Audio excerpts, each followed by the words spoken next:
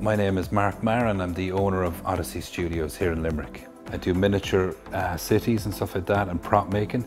I started off in college up in Dunleary in IEDT and I did 4 years there, and then I ended up moving to New Zealand where I worked on such films as the Hobbit movies 1, 2 and 3, and then I kind of left New Zealand after a good few years, came back over to Ireland, started working in the film industry here, and then over to Alice in Wonderland in the UK and did all the miniature models for there.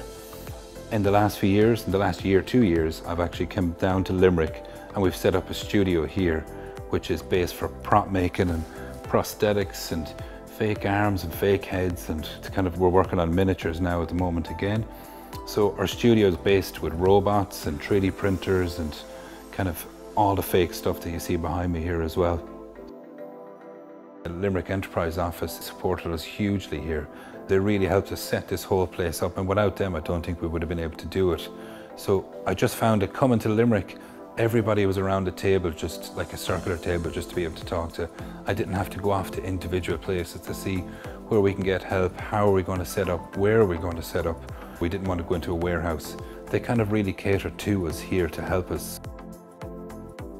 So before we would take a live cast of an actor, and that means we would cover them in kind of silicone and take a mold of them, but now we just 3D scan them and we print out our heads here. So we're here in Odyssey Studios is where we're going to be teaching how to do it, and we're going to run a kind of variety of different courses here as well.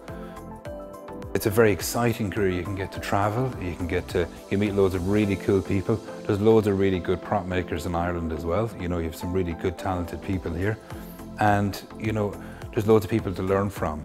There's Bobby here who's been on the Vikings, the head prosthetic technician there for years, and he's going to be running prosthetic courses here, so he's the top range here.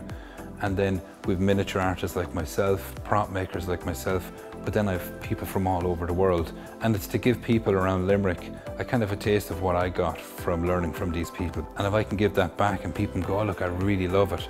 I did the weekend course, I'd really love to do the 2-week-long course or the 8-week course. It's to give them that option. I was kind of looking at doing a fantasy course for kids, so it's pretty much even going out to your back garden and zooming in on something. It could be an area like a rockery, and taking that picture and then just start drawing castles all over it. And you're actually getting an environment there where you could actually draw on. So taking pictures of a certain area in your garden and then drawing castles, and you actually have a very miniature environment which can be blown up to look like a real film set.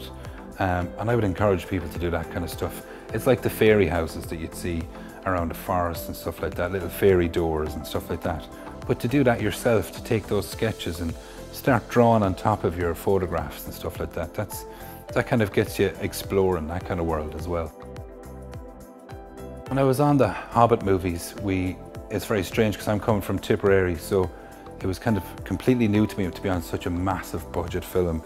And I was in the cafeteria and you're queuing, and you know, I'm seeing wizards and orcs and all that in the queue, and we're all queuing for food, and I'm just blown away. But after a while, you're just salute. There could be an orc in front of you and all the dwarves behind you, and it's just real surreal to be in that environment. But it's a real magical moment because you're going through all the sets and you're seeing the real sets, and you know you've worked on some of them.